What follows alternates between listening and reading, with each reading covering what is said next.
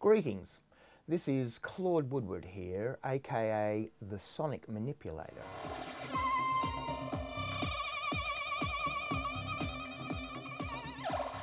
But today I'm in serious mode. I've just invented what I think is going to be the future of synthesizer controllers. Behold, the Claude controller.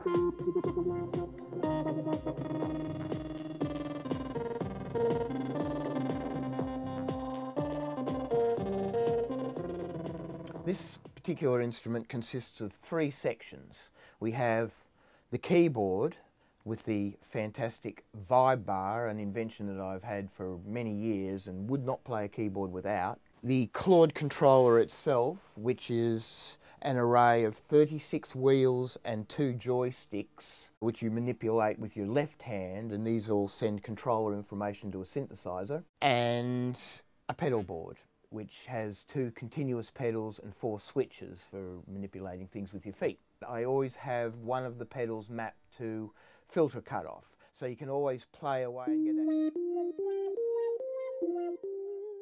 We have the vibe bar. Now, what this is, when you play a note, you get mechanical vibrato, much like a guitar string or violin, or instead of that somewhat artificial sounding LFO based modulation.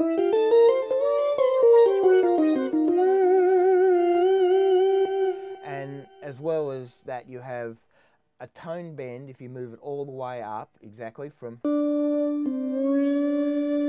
and if you roll it towards yourself, a semitone. And if you go up and forward, you get a tone and a half.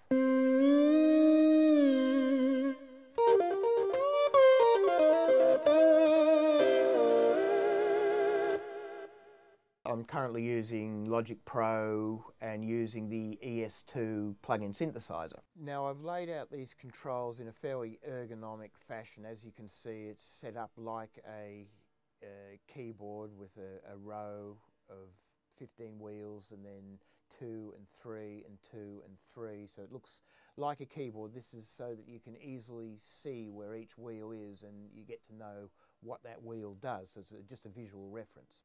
Now, as you can see, I've added these cute little diamond things here, which are a tactile and visual reference of where the wheel is. So that's when it's completely back.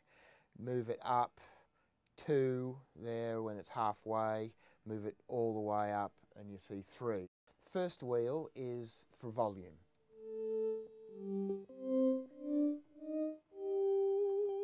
And this first section of wheels is to do with the oscillators of the instrument. So we have the pitch of the various oscillators.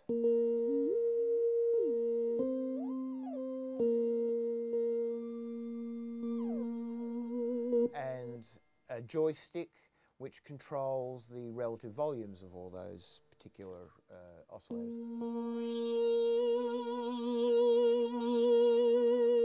Now the next section is the envelope section.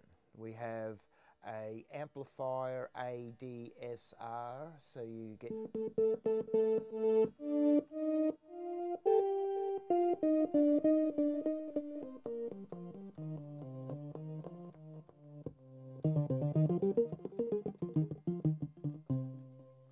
and a release, so if you want to get some sustain on the note.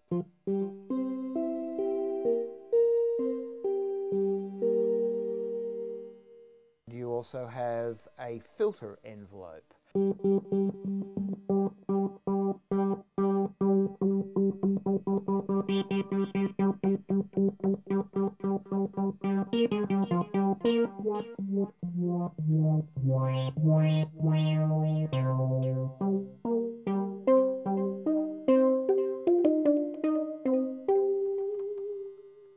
Now after that we have the modulation section, which is one is for the filter and one is for the oscillator. Now the oscillator one comes first. This is the depth of the modulation,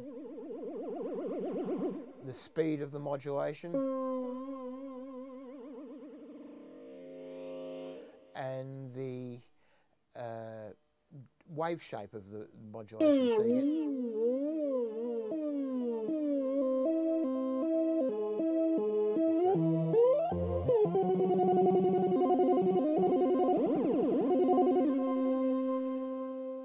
you have the same thing for a second low frequency oscillator which articulates the filter. So turn that off. This is the depth of the modulation, speed of the modulation,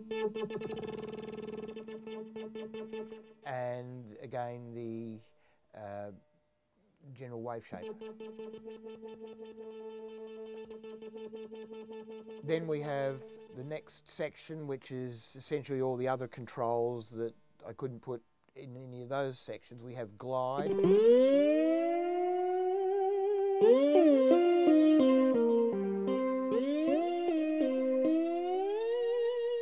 the resonance control of the filter. So I can take that off.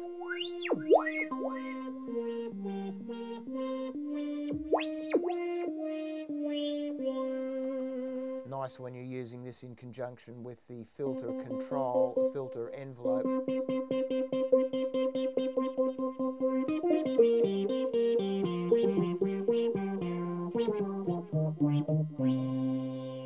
And we have a couple other controls here. The filter has a drive control to give it a bit of extra grunt, and this other FM control to do with the filter as well, which sounds a little nasty but can be useful.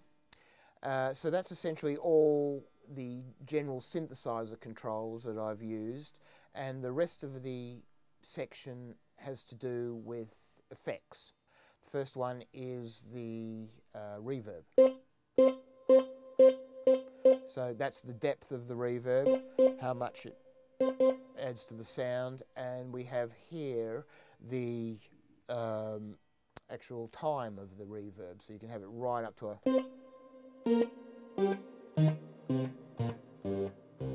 Same goes for the echo amount, but we have the echo repeat rate down low here, and we can turn that repeat rate up.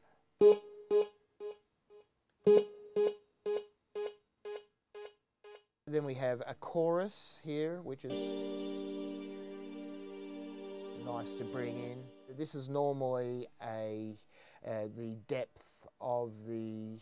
I've got a flanger, but on this particular synthesizer it has a flanger built in. The depth of the flanger is here and the speed is here on this joystick. So take those off.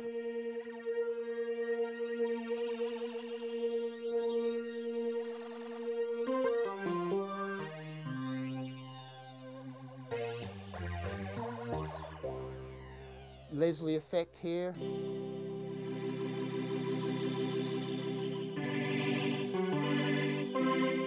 And distortion amount. So got to turn this down a bit.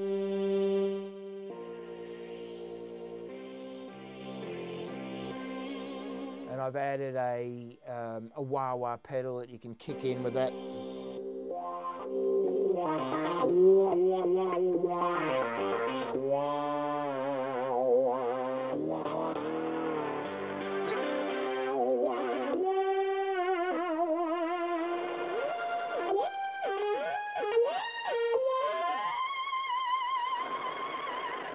So I'll make more videos as I go. I'm very interested in people's feedback, what you guys all think of it, whether you'd want one, whether you think it's as fantastic as I do, whether you think it's the future of synthesis as we know it. So let me know, send any information you want, and we will chat soon.